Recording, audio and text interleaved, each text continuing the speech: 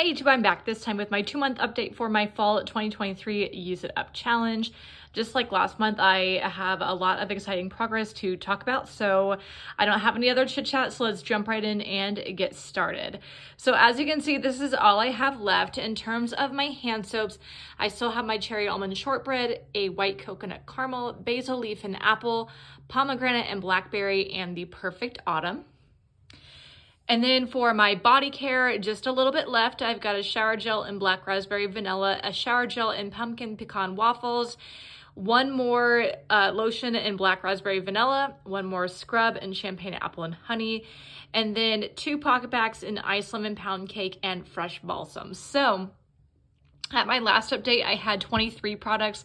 Now I'm down to 11. I'm pretty satisfied with that. So as I mentioned in my last update, usually the way these challenges work is that I feel like it's easiest to make the most biggest progress the first month, and then it kind of trickles from there.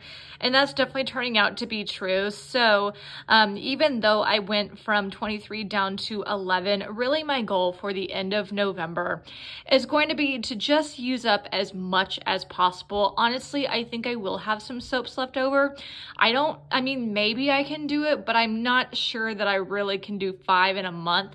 But we'll see. If some of that trickles into winter, then so be it. But overall, still, I'm going to be focused on getting it as much used up as possible, and definitely getting through some of this body care so I can get ready for my winter challenge. So in November, I'm typically not on a low buy, just because around Black Friday-ish, I will need to start getting ready for my winter challenge, which will kick off on December 1st.